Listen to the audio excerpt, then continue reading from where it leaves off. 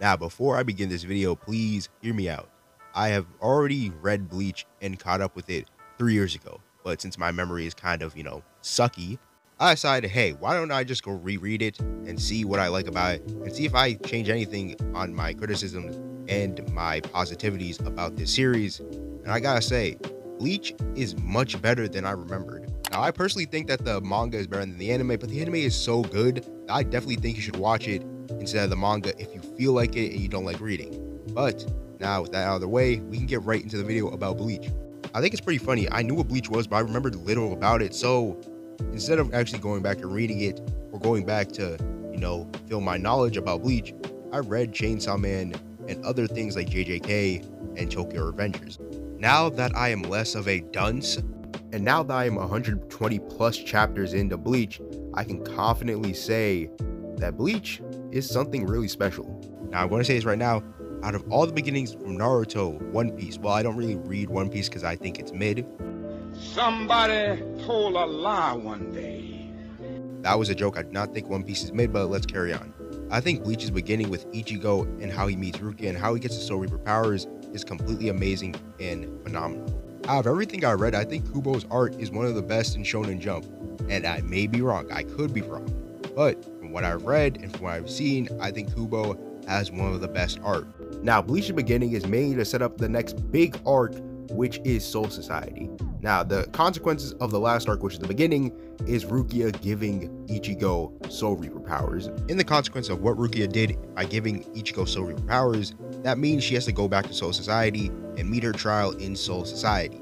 Now, the villain, well, the antagonist of the arc is Byakuya Kuchiki. Now, even though Byakuya Kuchiki is Rukia's older brother, it doesn't matter to him because he thinks holding up the law is absolute than family members that are going to be punished wrongfully. Now, I love how Kubo made the theme of going against the law from Rukia to Renji to Ichigo and to Uryu, Chad, and Orihime. Those people were the ones that were pushing this theme, mainly Ichigo. Now, Ichigo's point of view about the law and that he would go against it to save a blood relative, which is somebody of his family members, he completely changed Byakuya for the better and made him an even better developed character. And I already like Byakuya. He's already in my top 5. And the fights are no snooze fest. These fights are amazing. And one, for example, is Mayuri versus Uryu, which again, this moment alone made Uryu one of my top 7 favorite characters in Bleach. I loved his conviction. I loved the fact that he sacrificed his whole powers to go defeat Mayuri, but he had a chance to kill Mayuri, but he didn't. He didn't want to. And he could have did it, but because of his kind heart, he didn't want to do it. I do also like the variety of Zanpakutos and Bankai, because just hearing Bankai in English sub is got to be the most satisfying thing as a Bleach fan. I was watching English sub, and when one of the characters just say Bankai, anyone, it could be even Byakuya, him just saying Bankai, and it sounds so satisfying. Can we please talk about the Air Force energy that is radiating off of Kenpachi? Pachi's the type of guy to pull up to a captain's meeting with a gun and just spray it just because he wanted to test it out. Well, what are you doing there, young whippersnapper Kenpachi? Sorry, buddy, I just need to test this thing out.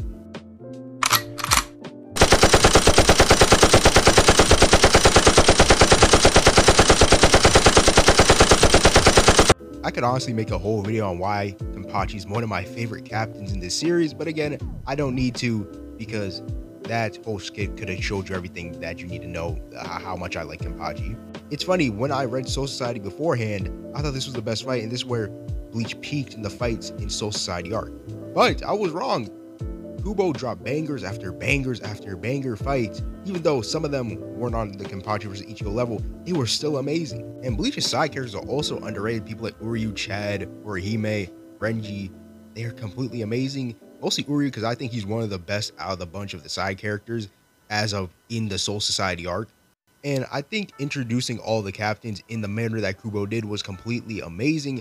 I did love how he did it, showing off their strengths, well, most of their strengths, because some of them aren't really used for fighting, like Unohana. I think the way Kubo, he was able to flesh out some of the captains, people like Sanji, people like Shunsui, people like Byakuya, he was able to flesh out in just this arc alone. And I like to talk about the inner demon trope very quickly because I don't get tired of it. I actually like it, and I'm a meathead for it. But this inner demon trope with Ichigo and his hollow, I like it. I like the way that they coincide. I like the way how Ichigo and his Hollow don't see eye to eye. I like this. I think this is probably one of the best inner demon tropes of Shonen Jump. I think that Ichigo covers it best. And when Ichigo's Hollow interferes in the fight with Byakuya, instead of, being happy that he's basically being Byakuya, Ichigo does not accept this because he wants to win with his own strength instead of getting help by the Hollow. I already talked about the Byakuya fight. I think it was a perfect way to set up his development and him changing for the better. Let's talk about Aizen. Aizen played Soul Society like a damn fiddle. Now let's talk about things first off. First off, this guy faked his death. Now Momo, being the simp that she is, goes on a wild goose chase to find out who killed Aizen, or quote unquote killed him, and she comes to the conclusion it's Hitsugaya, which again is Toshiro, Ice Guy, and Aizen planned this out from the start. He planned it out.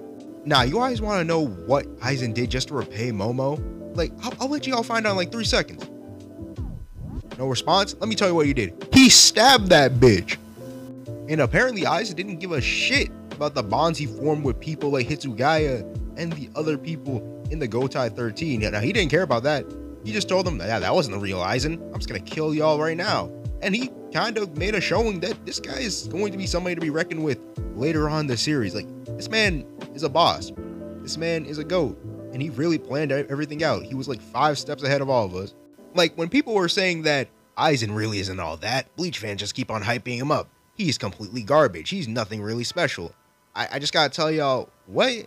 Like, y'all were lying to me. This guy is completely special. He's someone to be reckoned with, and he's going to be a great villain, which I already know he's a great villain, just in my reread, but he's probably gonna be better than I expected, even with this reread.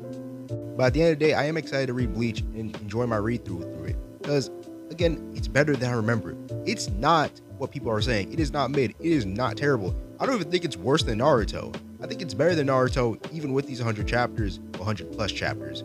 But if you guys did enjoy this video, make sure to leave a like and subscribe.